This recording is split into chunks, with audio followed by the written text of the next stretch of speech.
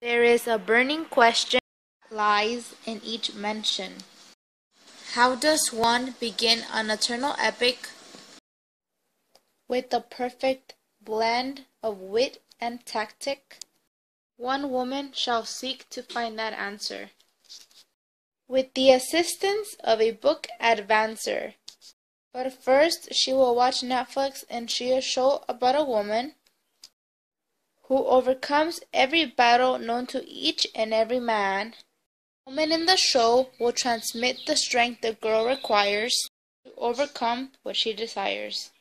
The girl will need strength and motivation to acquire a one-of-a-kind epic known to our nation. When she is about to begin writing, a mysterious creature appears in her sighting. The young woman will seek help from the woman on the show, battle the formidable creature, and go with the flow.